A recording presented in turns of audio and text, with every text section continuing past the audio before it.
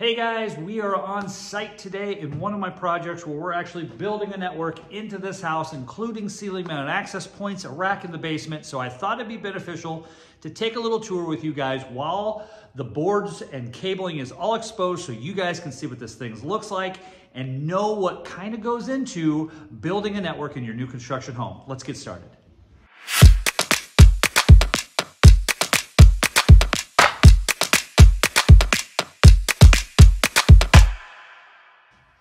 Welcome to the Ethernet Blueprint, guys. My name is Tim Trich, and on this channel, we focus on helping people just like you build in a great network in your new construction home. Today's video, like I mentioned, we're going to be taking a tour of one of my projects, and I want to just share some of the concepts, some of the things I think about when I help customers design a network in their home. Guys, I encourage you to stay and watch until the end of this video. We're going to be talking about some future-proofing concepts that you can actually work into your new construction home as well to help you with those unknown things 20 years down the road that nobody knows what's going to happen, yet you can put things in place today to help with that. So I encourage you, stay tuned to the end of this video. Like, follow, share, but let's go ahead and get started with the tour. So before we go through some of the things to think about in a house, I thought it'd be beneficial to get a little bit of a tour. This is going to be a dime tour. It's not going to be too in-depth. I'm not going to walk around too much, more just spin in each of the areas. So in Nebraska, we have basements. Basements are really nice entertaining areas. A lot of times people will put their theaters down here or,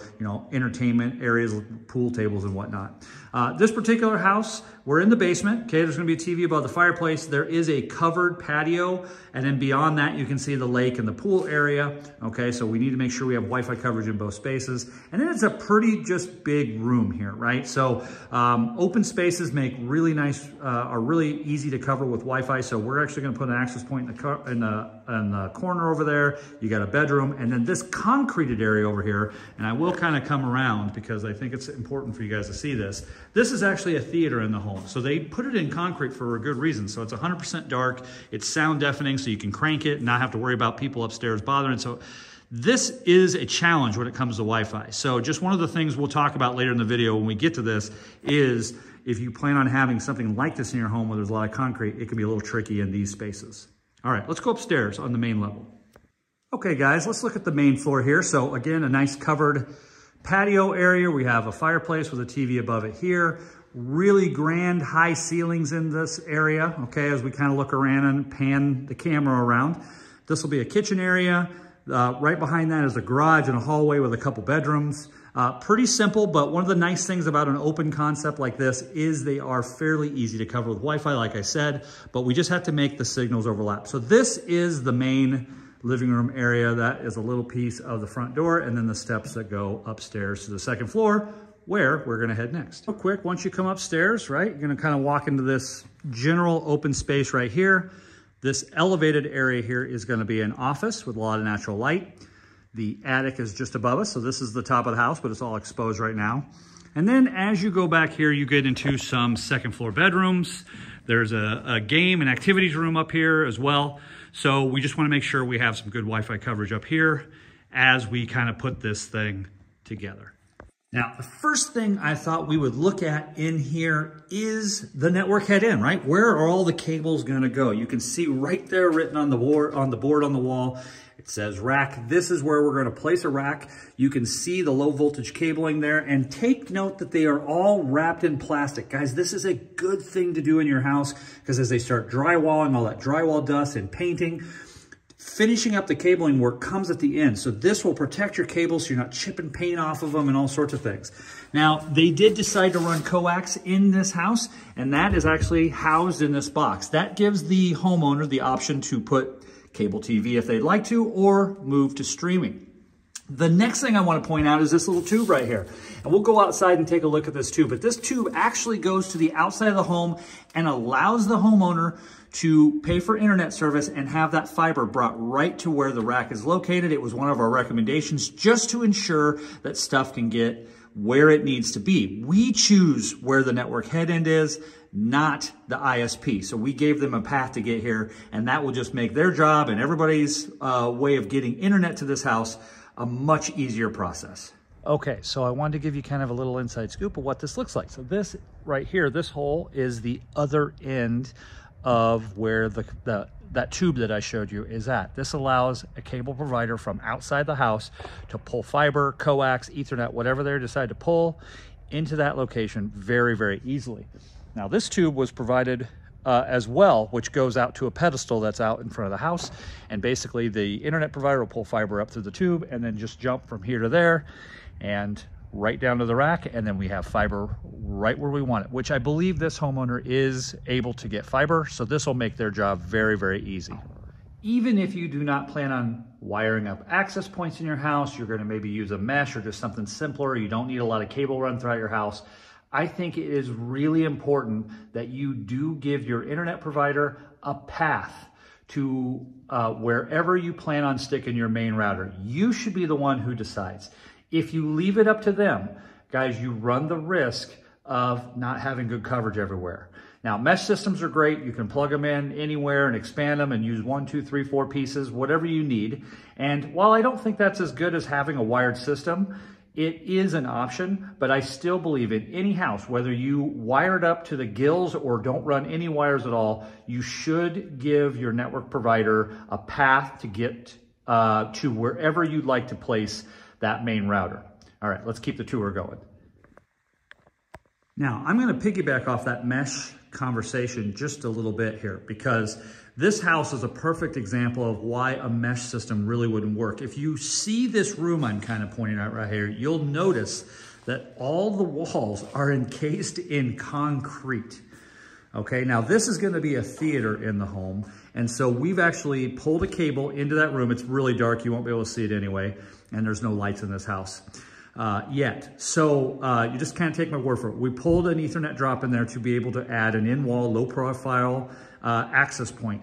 But the reason for that is Wi-Fi is not going to go into this room very easy. That concrete specifically is a Wi-Fi blocker. So if they chose to do a mesh system in this house, they would have really had a difficult time getting Wi-Fi coverage specifically into that room. That concrete is very, very unforgiving for Wi-Fi.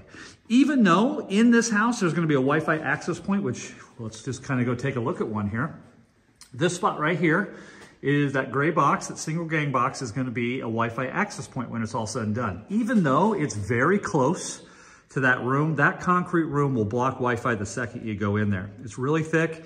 It's just very hard for Wi-Fi to pierce that. So it's always a good idea to have, if you're going to have a room like that, to make sure you have some kind of Wi-Fi presence inside the room and out. Otherwise, you're going to see some signal blockage. Now, I'm going to point out something else that really doesn't jive well if you plan on having a house like this with an outdoor entertaining area where a mesh system really does fail. Most mesh systems don't have any kind of an outdoor presence. You typically would have to set the unit, maybe near a window or something like this and have it go outside. But the second you close up the doors and all that other stuff, your signal degrades. Well, in this house, we're actually gonna do outdoor Wi-Fi and just broadcast a signal out towards the lake. They could actually be fishing 20 yards out there and still be connected to their Wi-Fi. Let me show you where that's gonna be at. Now, this is the exterior of the home. And we're gonna have a TV up here. There's gonna be an outdoor TV for when you're in the pool, but right above it, that single line that's not in the gang box, it's just popping out of the house. You can see it's kind of sealed there, okay? That is gonna be our outdoor Wi-Fi that's gonna broadcast everywhere out here. So they'll be able to have good signal, run their Sonos system, whatever they need to do when they're in the pool. There's gonna be a hot tub out here, so they will be able to enjoy Wi-Fi while outdoors that's tied to the network that is going to be indoors. So it gives you that natural ability to kind of walk in and out of your home as long as you're in a Wi-Fi coverage area and stay connected, which we really try to create for our customers when we design a system into a home. And look at that view. Okay, so for the next part of the video, I kind of want to just take a little tour of some TV locations and show you and talk about what we're thinking about in these situations. So if you look up here, this is the fireplace, and above the fireplace, because they're going to mount the TV, is a single gang box. It has both a coax and a Cat6 cable to it, okay? So this allows us to have network connectivity behind the TV. Now, we did this in every single TV location here. And the only exception is the one upstairs where we actually pulled an extra Cat6 line behind the TV because they're gonna have a Sonos system in this house. And we're actually gonna physically connect the Sonos system so we can use SonosNet to broadcast and be on the same network as well. So just kind of showing you guys what this looks like. It's not a difficult process, whether you're pulling the cable yourselves or having your electricians do it or whatever, which is what happened in this house. The electricians actually pulled the cable. There's not really a lot to it. You just got to be able to give it a path. And it all comes down and comes into this bundle here. The whole house runs to this location.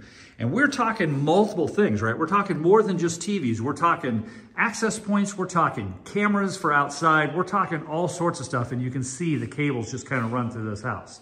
Now, our coding here in Nebraska is a little bit lenient, and low voltage does not need to be in any kind of a conduit, which is nice, but you'll want to make sure you know what your code is at your house. So here's another example of a box. It's going to be for a TV, and again, it has a coax and a RJ40, or excuse me, a Cat6 cable. Now, I want to show you this too, guys.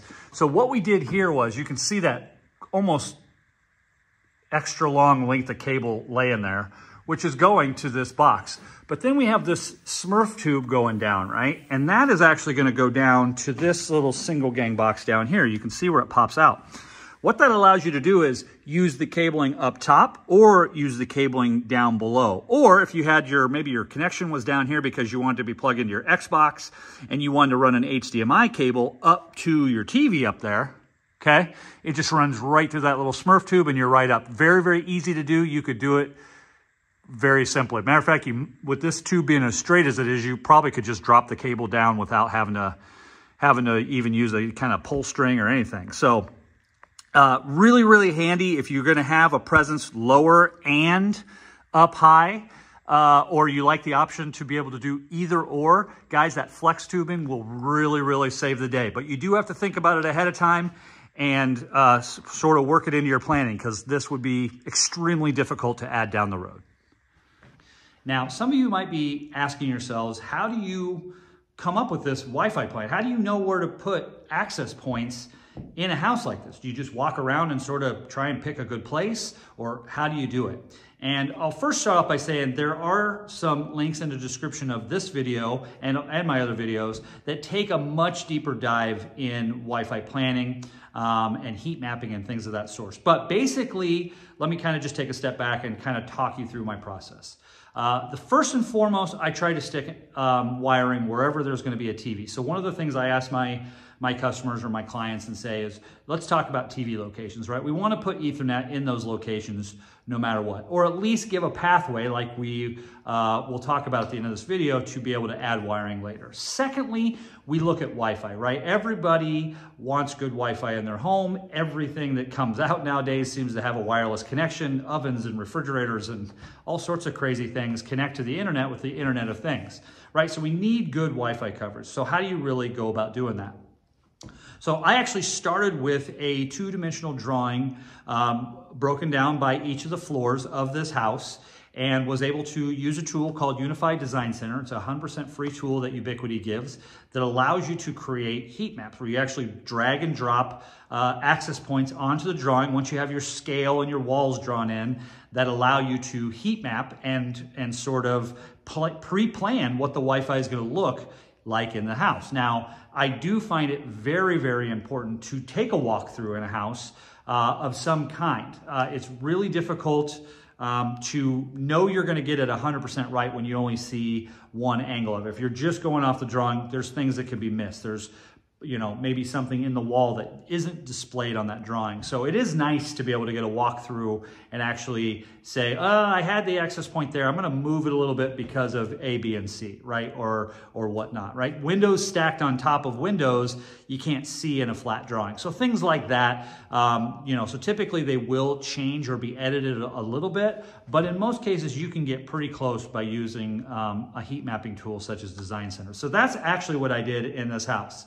We started with that. We walked around, we looked at TV locations, we looked at any special needs where they were gonna need Wi-Fi. In this case, around the pool to be able to run a Sono-like system from your phone. You need good Wi-Fi outdoors, so we wanted to make sure we had some good coverage there.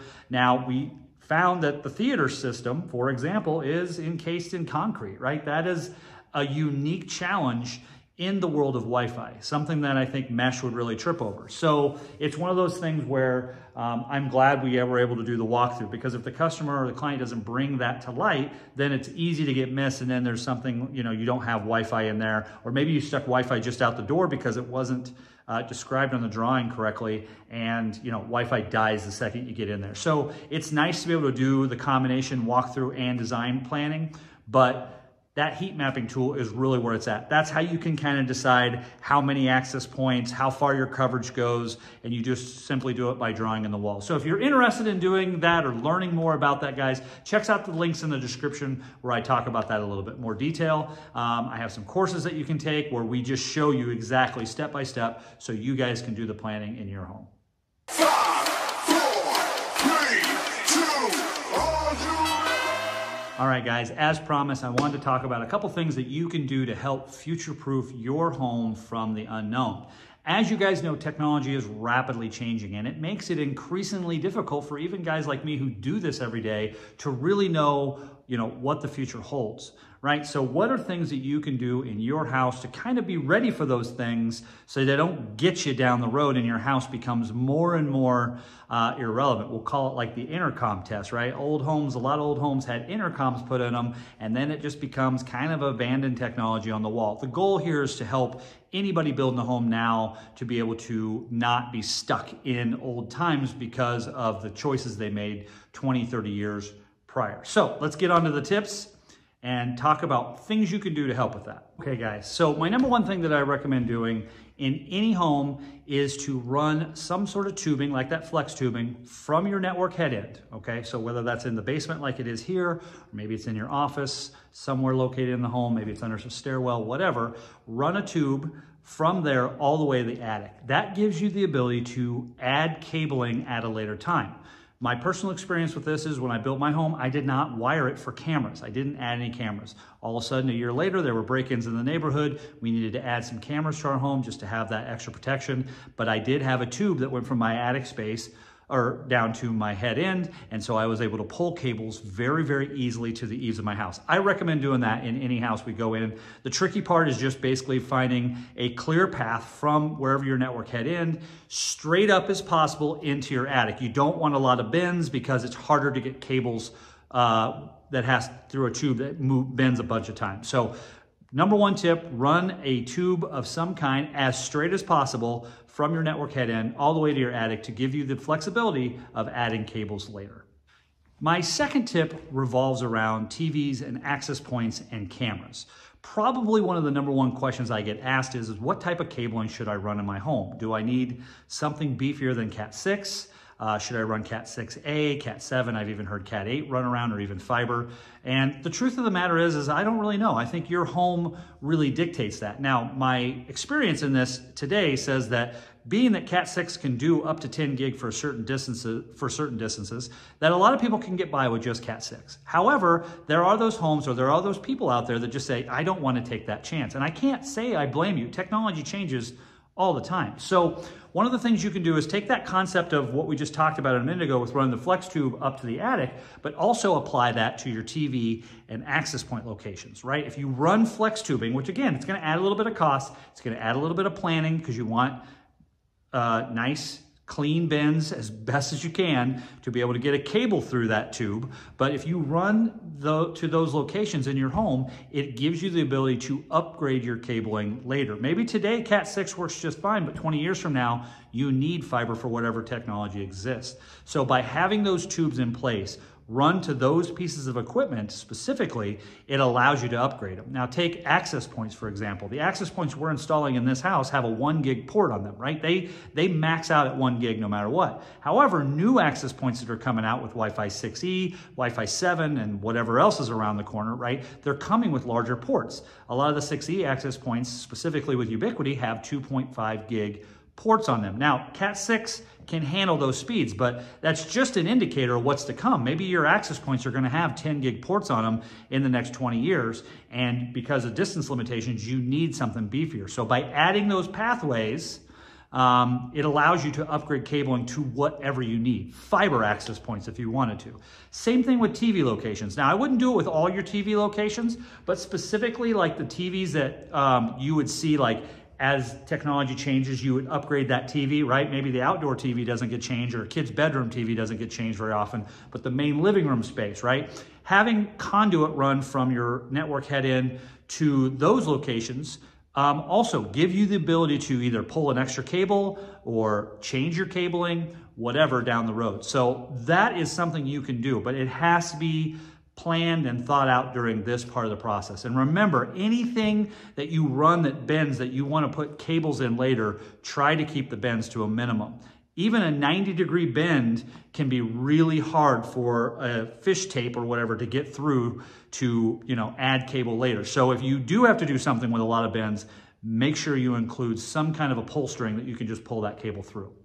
All right, so tubing is a really, really good way to be able to future-proof your house for later. But one little asterisk I'll put out there, if you don't want to put the tubing, you don't want that, you just want maybe just to protect yourself, and the easiest way to do that is just to pull a beefier cable. That is also an option. You can pull Cat6A, which is rated for 10 gig everywhere, Cat7, which I think can do up to 40 gig up to certain distances, right? You can pull those cables to your access points, to your main TV locations, to your camera locations. You can pull those during the time of the build, and maybe you grow into them, right? You're putting the beefier stuff in now, so you grow into it. So the choice is really up to you. Those are the recommendations I have in just about any home when people ask me that question is, what can I do to ensure this house is gonna be relevant in 20 years, right? Those are the type of things I recommend, and they give you a lot of flexibility, because I'll be the first one to tell you, I don't have all the answers, right? We just don't know where technology is gonna go. We have to base it off previous trends, and that bites us in the butt too. Someone comes up with something new, and all of a sudden a lot of the stuff you were using previously becomes irrelevant, which we never want, but it does happen. So just something to kind of think about to future-proof your home and hopefully make things run better so you have a relevant current home for the next foreseeable future. Okay guys, there you have it. Thank you for taking this journey with me as we do a walkthrough of a new construction home and just kind of talk through some of the things we like to think about when doing the planning for this. I hope you guys found it beneficial. Like always, follow us for more video like this. If you have any questions, please leave a comment below and I'll do my very best to answer it for you. I hope I get to show you more of this project as we go down the road. There's more to come, but we wanted to take advantage before the drywall got in to kind of show you some of the things we think about as it pertains to TVs and Wi-Fi, so you can apply those to your new construction home. So thank you again, and we'll see you guys in a future video.